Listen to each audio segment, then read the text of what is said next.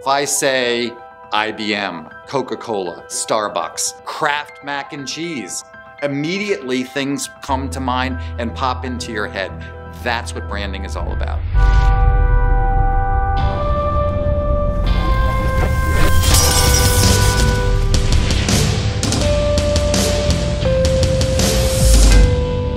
I'm Peter DeNunzio and I'm the CEO of HelloWorld.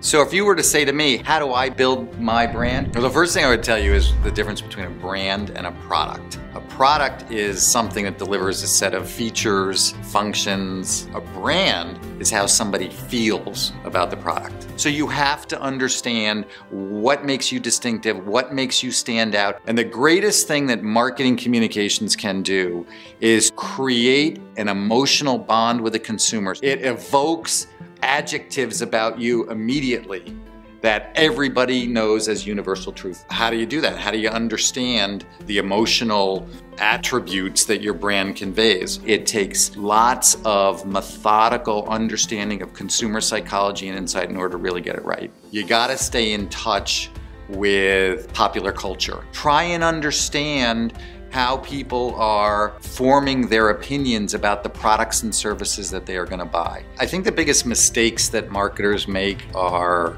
forgetting the fundamentals, ignoring everything that you know about the consumer. There are a number of instances in which advertising campaigns, packaging, something that the marketer did that violated everything that their hardcore user or consumer had come to expect from the brand, that ended up being a total disaster.